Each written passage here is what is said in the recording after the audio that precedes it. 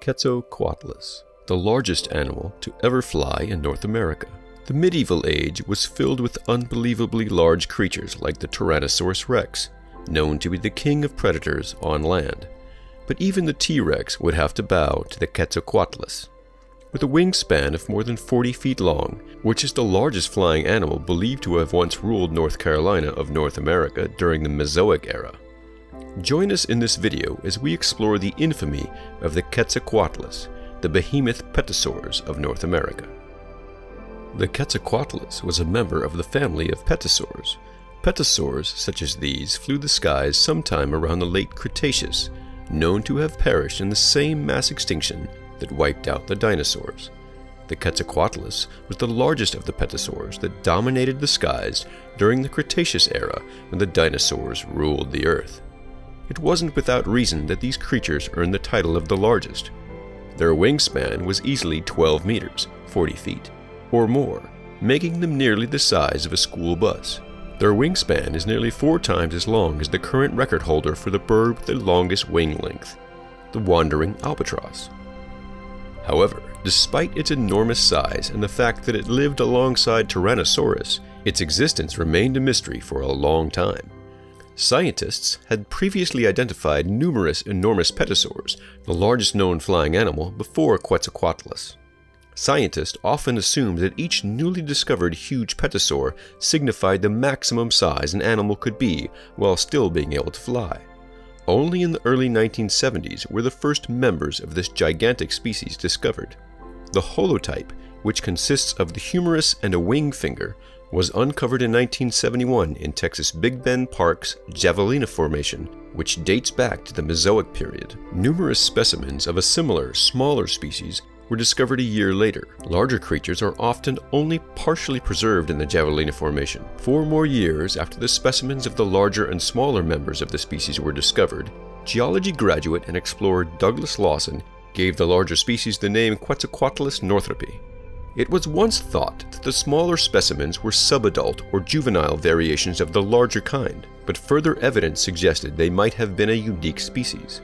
Alexander Kellnan and Langston in the late 1990s referred to this second Texas species as a Quetzalcoatlan sp, implying that its status was too unknown to grant it a full new species designation. Although smaller with an estimated wingspan of 5.5 meters, the Quetzalcoatlus species on Earth were more complete than the Q northropi holotype and included 4 partial skulls, 18 feet. While Quetzalcoatlus northropi continues to be the largest member of its species, a new species name, Quetzalcoatlus lawson, has been given to this animal in recent years. Quetzalcoatlus northropi, properly known as the feathered flying serpent, wasn't just named randomly.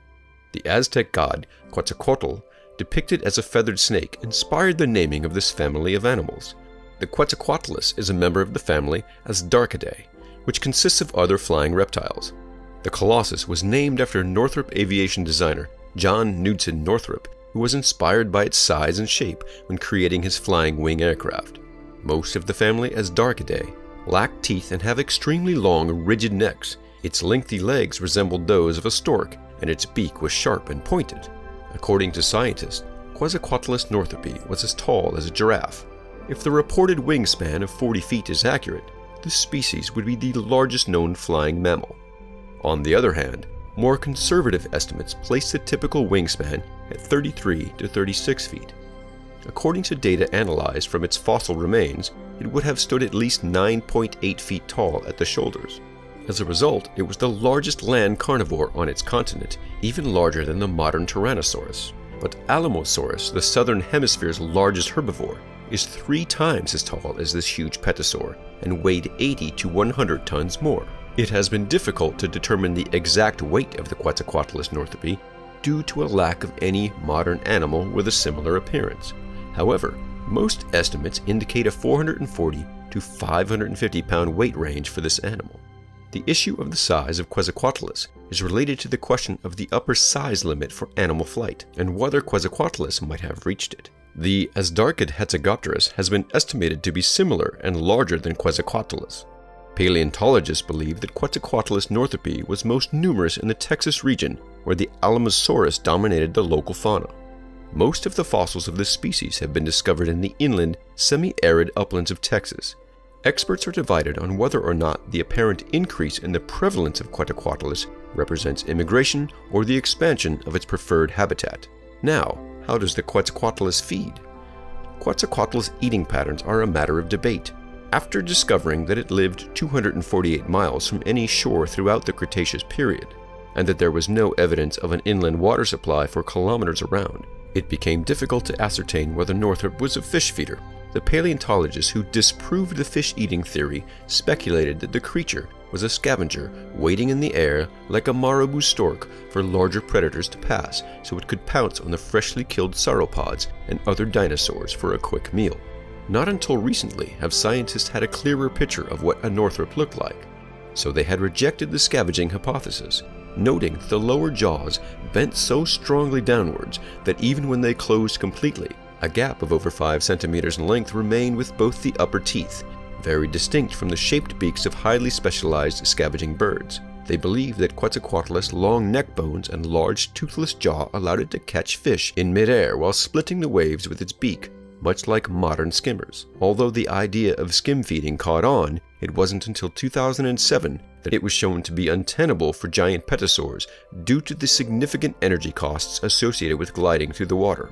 Most Asdarchid artifacts are located in landlocked deposits and, therefore, far from the oceans or other big bodies of water necessary for skimming.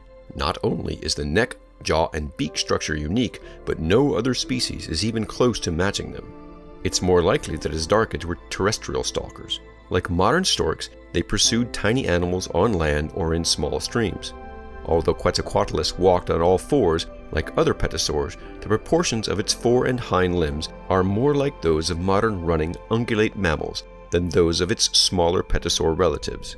This finding suggests that Quetzalcoatlus and other Asdarchids were adapted especially well to a terrestrial lifestyle. Large or little, pterosaurs had massive sternum bones, which is where their flight muscles attach, proving beyond a reasonable doubt that these animals were superb flyers. Considering a Quetzalcoatlus' height, it's hard to believe that they can fly. Nevertheless, only a few dozen bones of the bigger species, Quetzalcoatlus northropi, have ever been unearthed, making it difficult to determine how Quetzalcoatlus took off. Models were created from the hundreds of bones for the smaller variant, allowing scientists to conclude the larger one. Several have speculated that Quetzalcoatlus took off either by rocking forward like a bat or rushing and rapidly flapping its wings to gain speed, like an albatross. According to recent studies, Quetzalcoatlus may have jumped about 8 feet, 2.4 meters, in the air from a crouched position to acquire flight. After Quetzalcoatlus was high above the ground, it began to flap its wings. Quetzalcoatlus could lift off on its own, but it is possible that once in the air, it will spend much of its time soaring higher. Quetzalcoatlus will remain number 1, but a new contender has emerged, and its name is Aramborgiana. The alleged wingspan of this pterosaur ranges from 39 to 46 feet, 12 to 13 meters. If so, this organism would be the largest of its kind. However, more recent calculations suggest that its wingspan was underreported. Recent calculations have reduced that estimate. The possible length of this creature's wingspan is between 21 and 7 meters. Quetzalcoatlus has the largest average wingspan across all taxa studied. Nonetheless, paleontologists continually uncover new information. Our current understanding of these pterosaurs will likely undergo quick revision. Outro. The extinction of the Quetzalcoatlus and many other species, including the dinosaurs, coincided with the closing of the Cretaceous period. Several researchers have hypothesized that the Quetzalcoatlus' ability to fly allowed it to survive a mass extinction. Yet, it could not have lived without nourishment for too long. The new research is incredible, but there is still a lot we need to learn about Quetzalcoatlus, such as the full extent of their food, how they walked, and how they evaded predators. It's hard to picture the monstrously large predator that might kill a massive pterosaur, but this is the Cretaceous, so everything is possible. If that's the case, this beast will top them all. Newer calculations, however, dispute that notion about its wingspan being exaggerated. That number has since been revised downward in light of updated predictions. It's possible that this monster had a wingspan of no more than 21 feet, 7 meters. Overall, the largest recorded wingspan belongs to the Quetzalcoatlus. Nonetheless, new findings are continually being made by paleontologists. Be looking for new information since our current understanding of these pterosaurs may undergo quick revisions. If you have reached this far, like this video, subscribe to our channel, and press the notification bell so you do not miss any future updates. See you in another video. Until then, take care. Do tell us your views in the comments section.